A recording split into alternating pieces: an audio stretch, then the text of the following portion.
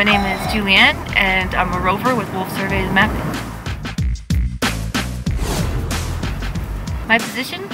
It depends on the season. Right now, because it's winter, I'm on a snowmobile, and we attach the GPS onto a snowmobile, and I go out into the field, and I survey what's called a pre-plot into the ground, and behind us will come in a recording crew. Advancements, I started with a different company, and through that company, I met other people that worked for this particular company, and that's how I advanced into the position I'm in now. And within different jobs, you meet different people, and that's how you find accustomed to what you're really interested in doing. And right now I'm interested in doing the field surveying, and that's how I got into it.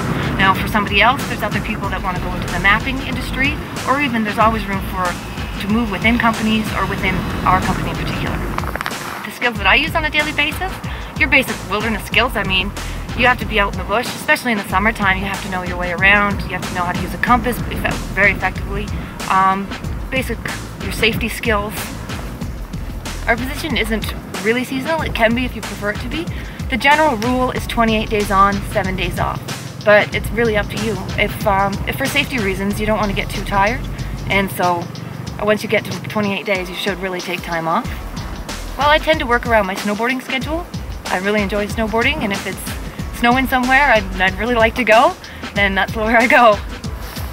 My snowboard comes with me to work in the wintertime, and my fishing rod comes with me in the summertime, and that's basically what I do. I like to travel a lot, and because of Seismic, I mean, every time I've had time off in the past year, I've either hopped on a plane or went on vacation, and that's what Seismic allows me to do.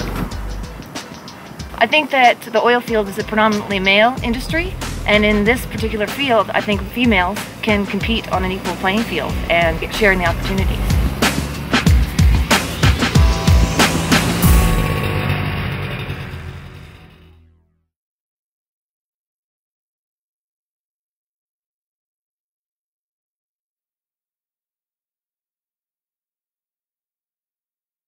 Jeff, you should have went first!